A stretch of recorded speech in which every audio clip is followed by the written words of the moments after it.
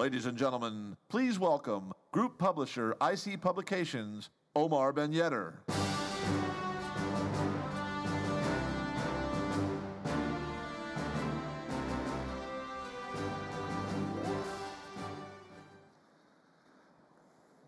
Good afternoon, everyone.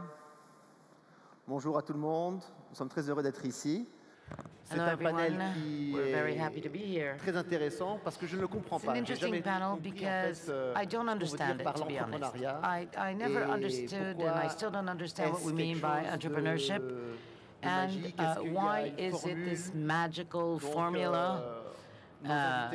So our guests today de l'entrepreneuriat. Will be able Qu'est-ce que c'est qu'un entrepreneur? To tell us what entrepreneurship is all about, what an entrepreneur is all about, and how do you create entrepreneurs, energetic, enthusiastic, daring people who create firms and jobs for our civil societies. I will express myself in English, but there must be translators who are interpreters. And I will introduce the panelists. We have a banker, K.O. from Nigeria, who knows Africa as a whole, the founder of a foundation, Kingsley, also in Nigeria, a man from Mali, Issam. Global citizen, on va dire. But he is a citizen of the world. And we have the founder of Tiossan, who that is a company based between India and Senegal. And this is Magatte WADE. I'd like to ask you a quick question. Is it harder for entrepreneurs to succeed in Africa? Yes, no? K.O. I would say no. It's easier. One, the government, even if the government does and provides all the opportunities for you, it cannot go round. And so out of frustration, out of the fact that lots of basic infrastructural facilities are not in place, you are spurred, you have the energy, to fight back because you want to succeed. So is it easier or harder? It is easier. Easier in Africa to be an entrepreneur? Easier. I would say it is easier. Is it easier in Africa to be an entrepreneur than anywhere else in the world? I would say the answer should be neither here nor there. It's kind of relative depending on what it is you want to create a change for. But I can say everywhere, every society has peculiar needs, and if there are young people or entrepreneurs who are able to identify those needs, identify those gaps, and come up with 21st century solutions that meet those needs in unique ways, then it makes it easy for them to do that. Issam, c'est plus facile d'être un entrepreneur en Afrique que le reste du monde. Is it easier to be an entrepreneur in Africa, or is it more difficult? It is more difficult to be an entrepreneur in Africa than elsewhere in the world, but there is no better time than now and no better place than Africa to be an entrepreneur today. And as far as I'm concerned, this is the right time and the right place to be an entrepreneur. Magatte, it's more difficult. Is it because you were able to succeed because or despite existing conditions? There are things that are easier in Africa or more complicated in Africa. It depends what your viewpoint is. It's not an issue of black or white for me. It's a choice for me. I want to stay in Africa, and I want to succeed whether it's tough or not. K.O., I'll start with you. K.O. is a banker, so he's the one who finances entrepreneurs. I think people always complain about the lack of capital for entrepreneurs. But basically, I can see from a banker's perspective, I'm not just going to give my money to anyone. So basically, you want to give money to someone who's educated and who's got the right skill sets. So basically, we're talking about education and entrepreneurship. How do we create people who you can trust with your money, who will then build the businesses that will create those jobs? So what is it that you're looking for, and where is the education system failing us? Okay, first of all, the education system is geared towards creating employees as against entrepreneurs. However, you have pockets of or oases of institutions across Africa, that is now geared towards entrepreneurial training. The educational system is not adequate to produce entrepreneurs. Infrastructure is not adequate to produce entrepreneurs. But despite that, You know, Africa still has the largest number of early stage entrepreneurs. And that is because there are lots of gaps in Africa. There are lots of needs in Africa. And so the man who believes that he can do it, he can solve a problem, he can feel a need, he can fill a gap, he can provide a need, a solution, or an idea to fill a gap, goes all out and actually succeeds as an entrepreneur. The first thing is the packaging. How does he make his idea bankable? First of all, the banker does not want to take risks. He wants to hedge his risk and mitigate his risk. And therefore, the entrepreneur has to provide a well-packaged and bankable idea. Now, once you start off, you hardly find an entrepreneur who works into a bank and the bank gives him money and from there he builds his business. No. He has started from money from friends, he started from money from family, he has started from his own personal savings. He cuts his business much lower, cuts his coat according to the resources he has, and starts very, very small. Dangote started like that. A lot of the African entrepreneurs started like that. Very, very small, and they gradually grow. Because the typical commercial bank is not out there to give money to entrepreneurs. The typical commercial bank is out there to give money to going concerns. So you need to really make your idea bankable, package it properly, and make it sellable to the banker at some point in the entrepreneurial journey. Yeah, I think I read yesterday from a VC fund, they said that it's not just about ideas, it's about selling a service or a product which people actually want. Magatte, I'd like to come to you for two reasons. A, do you think the education system gave you the skills? And if so, what were those skills? Because I think you're a proponent of teaching entrepreneurship at, from an early age at school. And let's start with that question, actually, first of all. Donc pour moi, cette question d'éducation, elle est tellement importante. This issue of education for me is so important that Tiossan's company today gives a large share of its capital to entrepreneurs who want to start up a firm in Senegal. What is Tiossan in Senegal? I don't know if many of you know Senegal, but we have a system called Mudu-Mudus. Mudu-Mudu are supposedly not educated people, but people who nonetheless have their own business, who make a lot of money. In my opinion, they are real entrepreneurs. Then I compare them to the Senegalese elite. We go to school, and we're lucky. We want to work for NGOs, for a corporation, or for the government. This is not where you find the entrepreneurship mentality. And you see those who are not, quote-unquote, educated are natural entrepreneurs, and those who are educated are far from anything close to an entrepreneur. So there are people who believe in only recruiting people with MBAs, but a lot of other people don't believe in the MBA and will not recruit you because you have one. And everybody talks about incubators today. Imagine you are in a school, perhaps at high school level, primary school level, and every day you do your mathematics homework. Well, in our school, you work on a real project. At the age of 9, you launch a company producing toys, for example. We are currently undertaking the first trial runs of this idea because that's where we believe the market is for the African products that we actually make and design.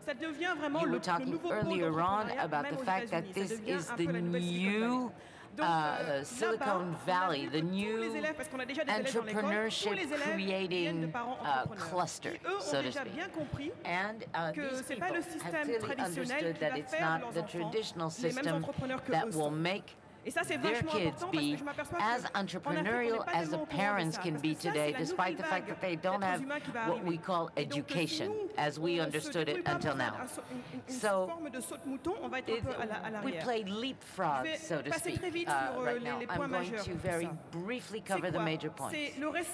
First of all, respect for design and creativity, because unfortunately in our African countries we don't respect the concepts of design and creativity. Parents want us to be lawyers, engineers, etc. So this is a very important concept, design and creativity. Secondly, the startup culture, the need to create a firm from scratch. We're of course going to have to make sure that the parents are on board with us, and civil society needs to leave us be to succeed in doing what we need to do. And also, children have the right to have their opinion. This has nothing to do with being disrespectful to our parents. This is not what I'm saying. But I think that the young have ideas that they should be allowed to implement. And everyone is talking about capital. Well, today we have hundreds of millions of dollars that are given. I'm not giving you $100 or $1,000 because I want shares in the company and because I want an ROI. I'm saying this because I believe in your project. And the Africans, in fact, do not have the opportunity of levying these funds because we are far from the world that deals with these fund levies through crowdfunding applications. And I can tell you that from now on, the game will need to go get a share of those hundreds of millions of dollars that we just see flying under our nose but never can grab. So also there's a legal framework. Nobody talks about the legal framework because we're talking about funding. But what do we do about legal frameworks? In Senegal, if I, in fact, here want to employ someone, I cannot make that person redundant if I can no longer pay the salary for this person, for example. Well, that does not encourage me to hire people. And I'll stop here. Not only keep our own entrepreneurs, but also encourage new ones. There are various aspects to making entrepreneurs succeed. Obviously, the government's got a role to play. The individuals have got a role to play. In terms of the education system, I want to go to you, Kingsley. In terms of the education system, to go back to what Magatte was saying, do you think that the education system is antiquated? We want to become lawyers, we want to become doctors, although we need both lawyers and doctors, actually. We don't just need entrepreneurs, we need a bit of everything. But do you think that there needs to be a shift in what we're doing at the education level to create the sort of people who will then take risks? I think you're saying there's a lack of risk-taking, who will take risks and who will do things differently, who are not afraid to challenge the status quo. I mean, I would say a very big yes, and I really agree with what she was just sharing. We need to rethink current educational architecture in Africa because, like you said, the education produces graduates to look for jobs, and yet Africa has possibly the biggest infrastructural and social challenges. And interestingly, even our education is producing more social scientists, and we need most of the engineers, right? And so you find people spend several years in school just preparing for jobs that basically do not exist. And interestingly, we're even using outdated curriculum, so by the time they're out, their skill set and knowledge does not match 21st century job place requirements. So for me, I do completely agree that we need to redesign our educational architecture. And I agree with what she's sharing, and I shared that with you. So we're trying to model something called the thinking school. And what we're trying to do is to begin to look at the culture of innovation, which is, I mean, a subsect of the entrepreneurship culture, just beyond just starting up a business. Most of the high-tech things we use in Africa come from outside Africa. Interestingly, most of the raw materials are back home in Africa. So you can see that there is a gap in kind of knowledge and a community of people who can look at these raw materials and come up with solutions that can help translate them into products that we can use. So create jobs around here, create wealth around here, and possibly market across Africa. So we've started what we call Thinking School. We did our first pilot last year. And as the name is, that's how the concept is. We want to bring young people together and begin to look at problems in Africa, but see how we can create hybrid solutions. And so we stay there and think and innovate. One of the challenges we've found is that the African culture does not encourage experimentation. And you cannot innovate without experimentation. So even if you go to an investor, you go to a donor, they're not willing to give you money to experiment. They want to give you money for 100% proof success. And so through our program, the idea is create this kind of enabling environment where you can bring in young people, sit down and ideate and be mentored, and then eventually a number of them come out with breakthrough ideas that we can support. And for me, that is a great model. I was just looking at a review of Gabon. Over the next couple of years, I think the government is going to be building about 330 primary schools and maybe 55 secondary schools and investing maybe $600 million in education from what I read. And I was looking at that to say, well, is there a special focus maybe to create an innovation school? Because why do I need to spend maybe 14 or 16 years acquiring an education that eventually I may not use? So why don't we create a new model that says, for instance, in Switzerland, which ranks in the Global Innovation Index, they have a policy that says after secondary school education, you have the option to go learn innovation or develop a unique skill. And if you want to continue education, you can do that. And the report says about 70% of their secondary school graduates opt for that. And so it's not surprising that Switzerland continues to top the innovation index. The first African country in the lineup is Mauritius, 40. Because around Africa, we're not promoting the culture of innovation. And I think it's something we need to begin to look at. And my proposal is we need to begin to create these special schools. If you get out of secondary school, you come spend 1 year, and it's an innovation-specific module. And then you can now pick the most viable young people that are coming with new products and give them the support that they need, because we really have that energy and capacity here in Africa. What we just need is an enabling environment and the support. So you've been working with youth groups for the past 20 years, which is a long period of time. Yes. So over those 20 years, hopefully you've seen trends. Do you see that the output from the education system 20 years ago is better or worse than it is today in terms of the way people think, the way people are, in terms of their analytical skills as well, just the basic skills that we need to succeed anywhere, which is basic analysis, being able to understand a problem and come up with a solution, discussion, communication? Basically, it's also important to lay a foundation, and which is that our African education is not premised on the principles you've talked about, which is cognitive thinking and all of that.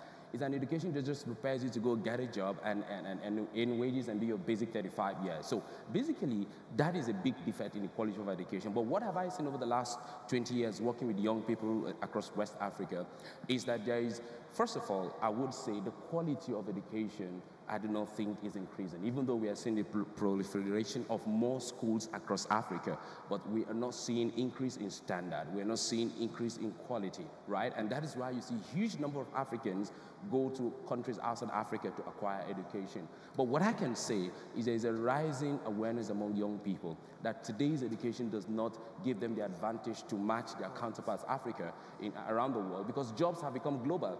If you're seeking for a job right now, you put it on the internet, anyone, anywhere in the world can bid for that job. And so the African students and youths are beginning to find that they do not have that advantage. So what are African young people doing?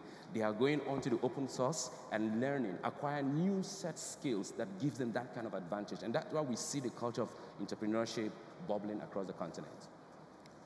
Issam, I'd like to come to you now. Issam, you're a specialist in incubators. Someone like Magatte, for example, succeeded without having to go through an incubator. Can you tell us a little bit about what an incubator is there for and what needs to be done on the continent to help? I take it incubators is more for tech companies, to help these tech companies develop and grow and scale up, which is obviously what we're all after. In any problem, you have to start by analyzing. In any investment problem that I'm specialized in, you start first by analyzing the problem. If you talk about entrepreneurship, why in entrepreneurship? Africa has the biggest amount of young people in the world, more than 70% young people. And you can't find a job when you get out of school. You finish your studies and you can't find a job. And the only problem you have is that you're not all alone. All African countries have the same problem. So don't think it's just a problem in Europe. You have to find a general solution. But to get back to the issue, why can you not find a job? Well, the number of companies that exist in the economy in African countries is not enough to give you work. So there's a problem this happens. So what can you do to create companies that are going to be able to hire young people and so they can have work after they study? And that's where you get back to the idea of creating companies, to founding companies. To do that, you need several things. You can talk about an ecosystem of entrepreneurship. Now, in this type of ecosystem, at the very heart of that, you have yourself as a young person who wants to be an entrepreneur. We talked about that with Mr. Diao, who is the CEO of Issam, and he said to me that in his generation, he succeeded a great deal in Senegal, and many students go to study in that Issam university. He said in his generation, out of 4 people, they decided to continue to be entrepreneurs. 3 were orphans. They had no mother. And we talked this morning. He said, well, this shows you that the family is against taking risk to move towards entrepreneurship. So that's a key point in developing nations. If you decide to move in this direction, your family has to support you to get this ecosystem up and running. And that's the first barrier, potentially. We already have more difficulties. But in addition to that, the point that he raised, if the family is not supportive, you go to incubators. You say, okay, that's good. That's a place where you can go, you can create things and have internet connection. You don't have to pay for it. You have access to infrastructures and other people who are in the same situation as you. And that's a support for creating a company. So that's why we talk about these incubators. But the word incubator, you have air conditioning, you've got coffee, you have internet, and so forth. There's a lot of factors you need in addition to that, because there's no point in creating an incubator just for the sake of doing so. There are other things that are important. Last year, for example, I was in Amsterdam. I was in one of these networks talking about Africa and development, and I met some investors, people that had succeeded in business and that decided they want to give something back and invest back in what young people are wanting to do in the Netherlands.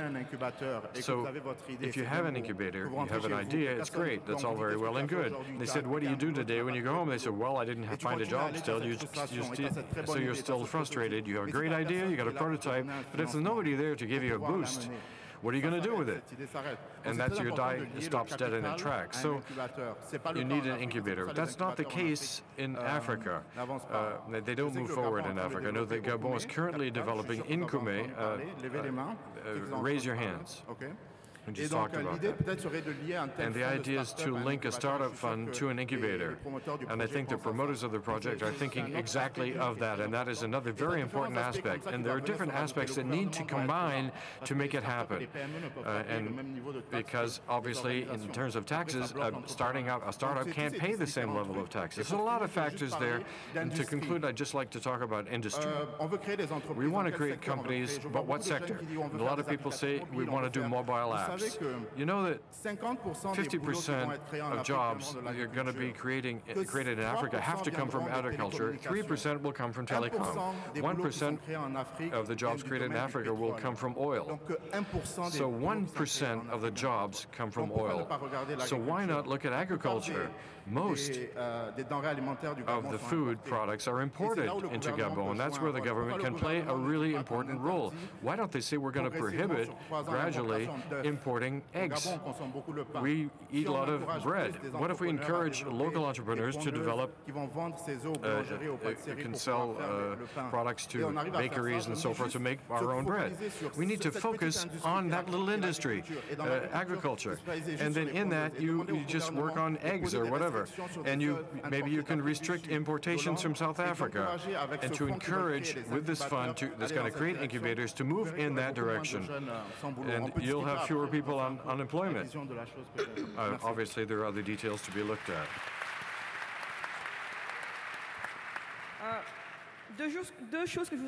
Two things I'd like to say. I agree so much with you about new technologies, and they're running after apps. They sold, I think they sold to Facebook for like $1 billion for 10 staff. Do you think they're worth $1 billion? You're going to reduce unemployment with those 10 employees? There's hundreds of millions of jobs that are lacking. I don't think that's going to work. We need really to get moving on what is linked to industry. Another thing I wanted to say is, this whole problem of schools. And this is not only in Africa, it is throughout the world. School as we know it today is inadequate for the future. Whether it be in the US, in Europe, here, everybody has the same problem. So what I say is, an African, we have an opportunity to do something and teach other people what real schools should do for real people and get them to respond to their real needs of the future. So we have that possibility ahead of us. A lot of future employments will be done by robots. A lot of things are being taught in schools that are going to be done by robots. Do you need to get trained for this type of job? If you don't want to work, that's a good idea. So either you do it or you don't. You want to be a leader or a follower? The existing models just aren't going to cut it. CHLEUH, I'd like to go to individual responsibilities. The government's obviously got its role to play, and it's to produce the right business climate. What's the individual responsibility of the youth? They can't have it on a plate, ultimately. They need to fight for it. They need to go and study, look for it, read about it. What is the individual responsibility of an entrepreneur? The responsibility of you and I, of the individual, is one: get your idea, get your solution, get your product. Two, and it's called the 4 Ps of marketing. You can follow it religiously. Position it at a good price. Do your research on how you want to promote it, and at which place or which channels you want to use to disseminate it or to sell it. So it's just the 4 Ps: product, price, promotion, place. Once all that research is done, have the can-do. Do not give up. There's nowhere in the world where sole proprietors find it easy. Nowhere in the world. You have to have the fire. You have to be able to do it. You must not give up. Just keep going till the funding comes. Funding is not easy anywhere, but just keep going.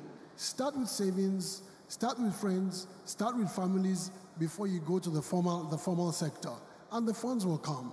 Once you have the idea, the funds will follow. I'm yet to see anyone who has the funds and then gets the idea and succeeds. You have the idea, you have the product, the funds definitely will follow if you do not give up. Thank you.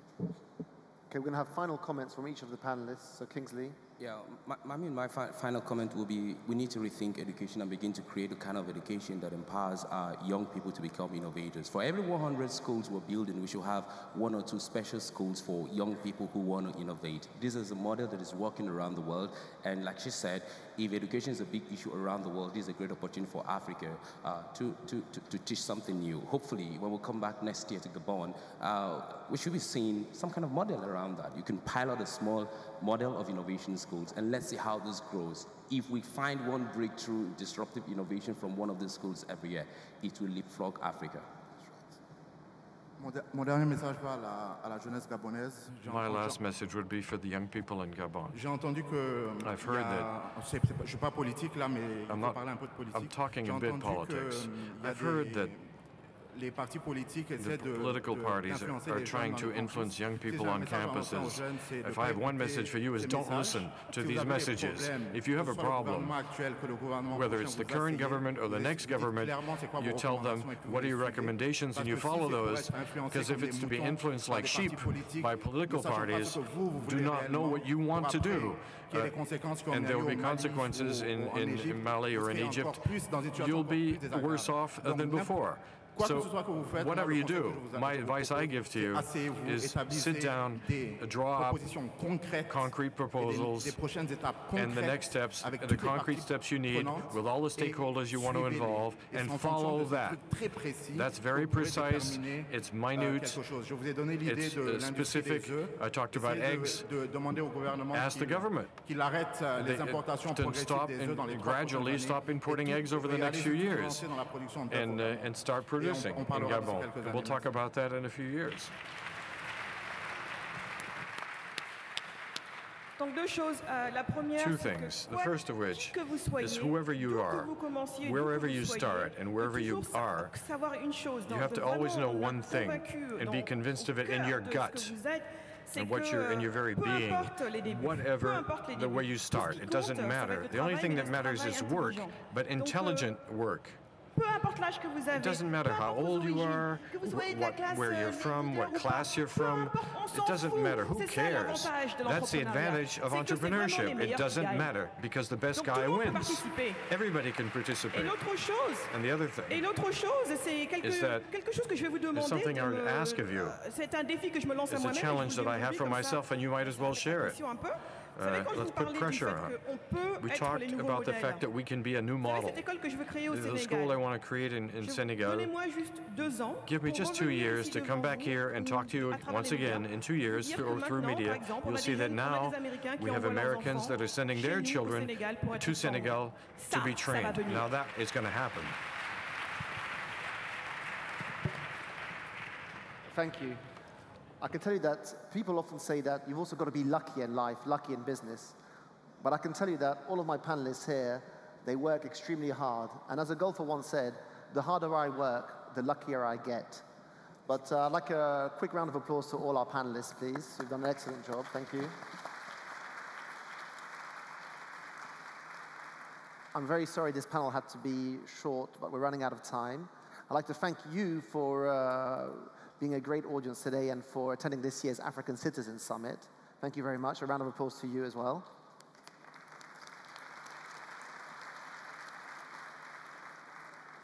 And before we close, we're going to welcome amongst us a local Gabonese choir, Angels ABC, who are going to entertain us with a performance of their work. Thank you. Yeah, we can go and sit there. Yeah. Thanks. Thank you. Thank you. Sorry it was short.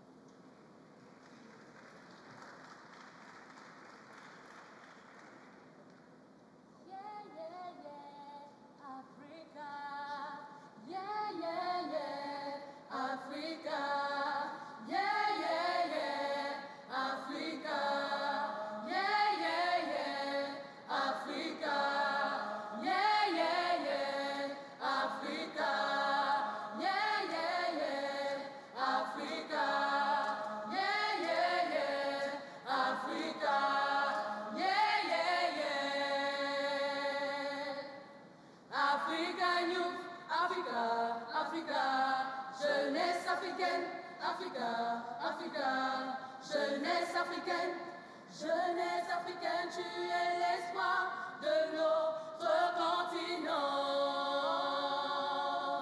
Le beau continent de nos ancêtres est béni par notre Dieu. Merveilleuse Afrique, voici ta génération. Nous accorderons à l'Afrique sa nouvelle chance. Africa, Africa, jeunesse africaine. Africa, Africa, jeunesse africaine.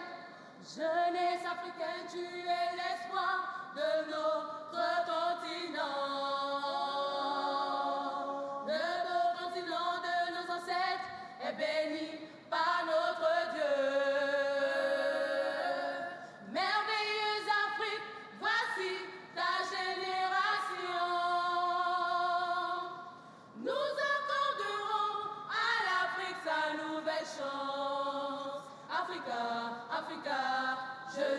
africaine, Africa, Africa, jeunesse africaine. Ia, ia, ia, ia, Africa, ia, ia, ia, ia, Africa, ia, ia, ia, ia, Africa, ia, ia, ia, ia, Africa, ia, ia, ia, ia, Africa, ia, ia, ia, Africa, ia, ia, ia, Africa, ia, ia, ia, Africa, ia, ia, ia, African youth, Africa, Africa, jeunesse africaine, Africa, Africa, jeunesse africaine, Africa, Africa, jeunesse africaine, Africa, Africa, jeunesse africaine.